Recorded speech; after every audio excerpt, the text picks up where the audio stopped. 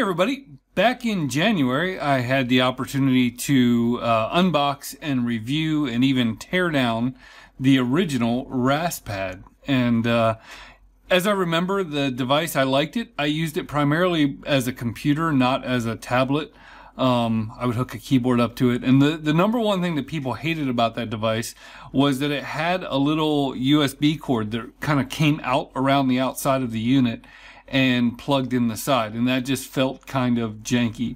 Overall, I liked the device. I thought it was fine, but Raspad contacted me and asked me if I wanted to check out their latest Raspad3, which is based on the Raspberry Pi 4.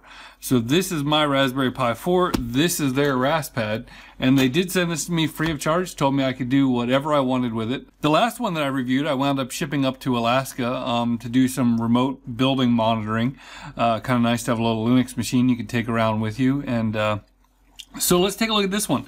The box is a little dinged up. My wife actually opened up the main box that it came in. I was on the road and I was super curious as to what was in this random UPS package. So it says easy SD card access, 6-axis gyroscope, Wi-Fi and Bluetooth, portable with battery, 10.1-inch IPS touchscreen, and a stereo speaker.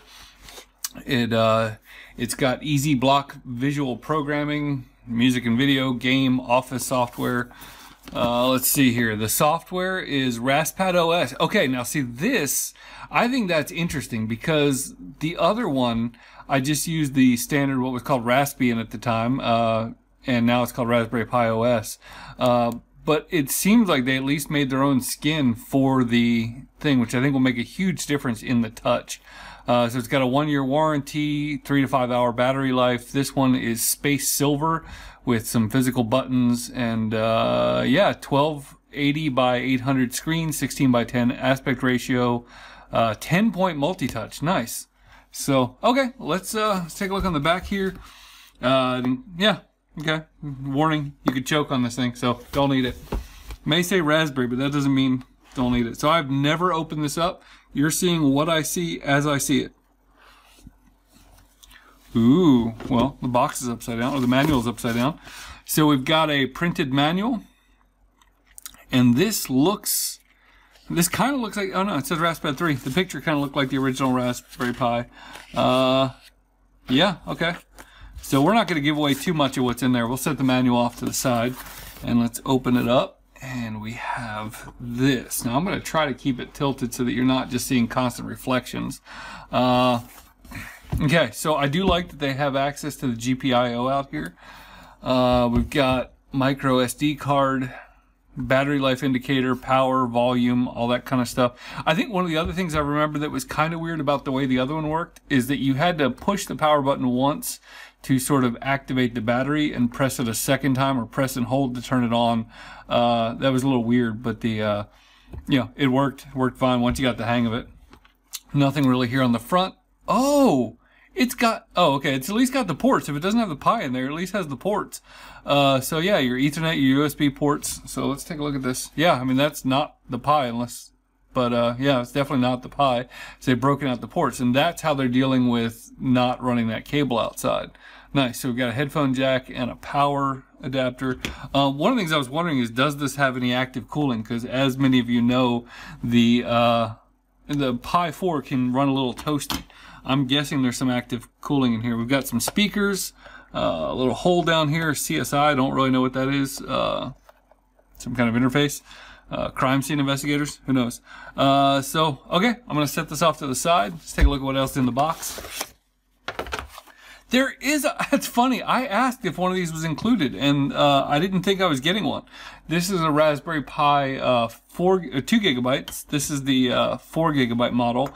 Let's see, does it have anything on the SD card? Does it have an SD card? Okay, so no SD card in it. I was sort of wondering if it came pre-configured. Let's take a look here. Yeah, so that's sweet. I wasn't expecting that. Nice bonus. Thank you, Raspad people. Okay, we got our power brick. Thought it was open on one side.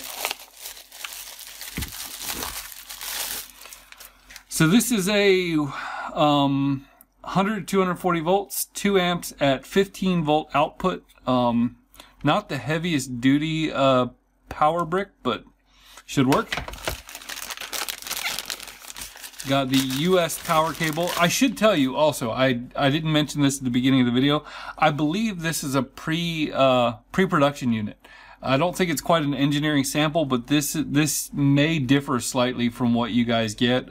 This, if I'm understanding, I'm getting something from the very first run of these tablets. So we've got your US power cord. See what we got in here, some other fun stuff. All right, so we've got these little jumper cables, and so we've got, this is USB-C to USB-C. Looks like angled USB. Oh no, that's probably, is that? Let's make sure. That's USB-C. This is probably the micro HDMI to micro HDMI. Little teeny tiny Ethernet cord. Look at that. It's kind of cute. Looks like an old school phone jack. This is a USB 3 to USB 3, and another one of those little HDMI doohickeys.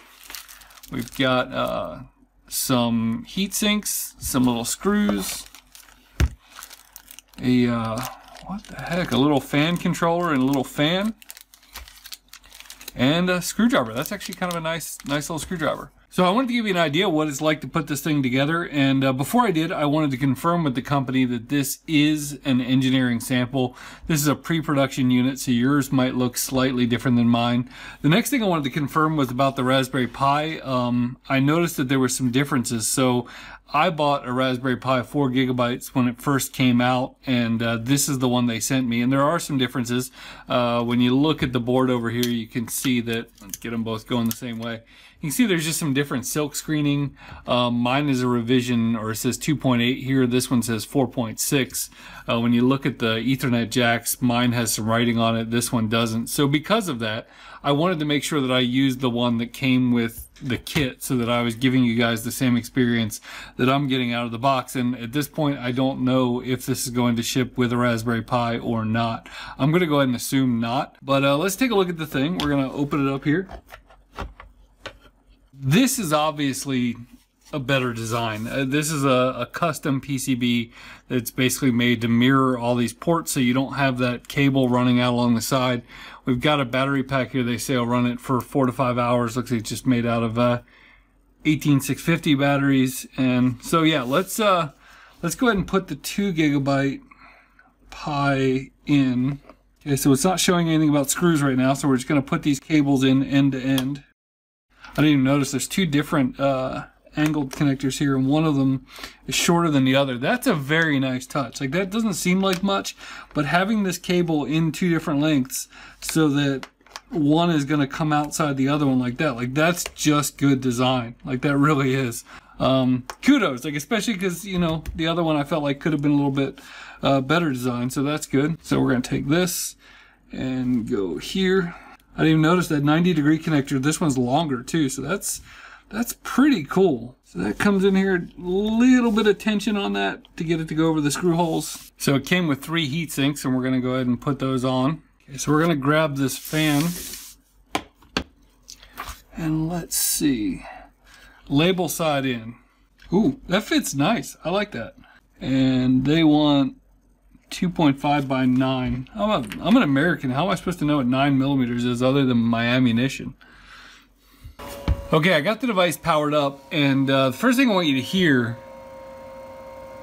is that. I would consider that pretty loud, and I'm kind of torn because that's, you know, the original one had the cable coming out the side, and that was a little annoying, but I think the fan might actually be worse. Now, I'm really hoping that they are going to switch out the fan before they put this into production. And so what I'll do is I will update the description of this video if they do tell me that they're going to change the fan. So I thought to myself, if I'm going to tell them that they need to change the fan, I should do a little bit of investigation. So I got my other Raspberry Pi 4 case, and I started taking this thing apart, and you can tell that the fan itself that's already in there is not that loud until it gets down here.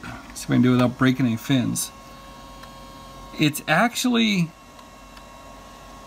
the case that's making the fan loud.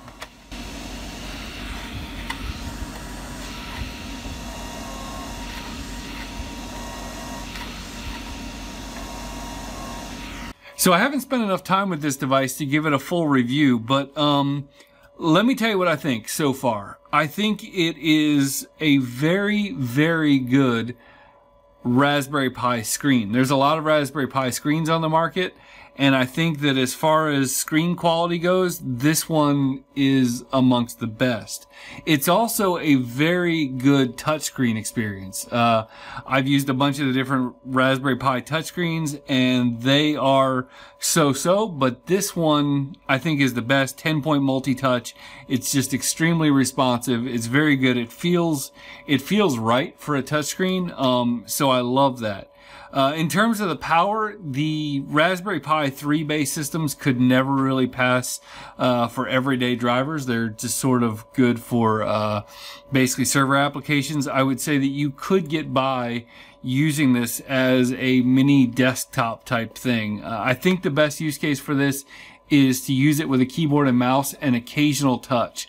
What else do I think about it? It's heavy. I mean, there's just no ifs, ands, buts about it. It is heavy. Like sitting here with it in my hand like this, like it's, I've been filming for about 15 minutes and it's hefty.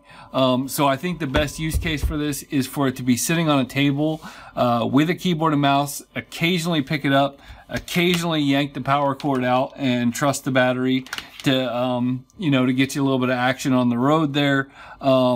What I used them for in the past is carrying around, is basically just a little portable Linux computer. You know, when I need Linux on the road, I don't run it on my laptop. You know, a little bit of experimenting and things like that. It's a fun toy. Like, that's really what it is. I think the fan needs to be addressed, and I hope that they do. I love Raspad OS, and I would say that no matter what device you buy, if it has a touchscreen, you probably want to install Raspad OS. I've put this on a 3B and a 4B, and it worked on both of them, so I mean there shouldn't be any issues with that. So yeah, I would definitely consider Raspad OS as one of the highlights of this device. And so again, I'm going to put it through its paces a little bit more. I'm going to test out the battery life over time. I'm going to decide how I want to implement this thing in my lab and what I want to use it for. But these are just my initial impressions. It's a well-built device. You can tell that it's way better thought out than the last one. Oh wow! Oh hey, the gyroscope works. Yeah, I didn't know that. So yeah, it'll change orientation. I mean, they did a really good job in terms of what they were trying to do. They got rid of most of the aggravations of the old one. I think the battery life is a little bit better. The ports are a little bit better. There's just a lot more thought into the design of this. So if you liked the last one, I think for the most part you'll like this one better. Do you need to run out and buy it? I don't know. Do you need a Raspberry Pi tablet? If you do, this is the best one on the market, hands down. So anyway, I appreciate you guys watching. I appreciate SunFounder sending it to me. So I know people say this all the time, but I would love to hear what you guys think of this device. I want to hear who you guys think this thing should be marketed toward. Who would use this? Would you use it more as a desktop computer, or would you use it more as a tablet? You know, what do you like about it? What do you not like about it? It's a very interesting product. For those of you guys that don't know the history, they raised a ton of money on Kickstarter to get the first one out. And, it was a massive success in the maker field on Kickstarter. And, I was kind of surprised when I didn't even know they were making a version 3 of this. So to have it show up at my door was pretty awesome. And so, yeah, I think they did a lot of cool stuff, but I want to know what you guys think.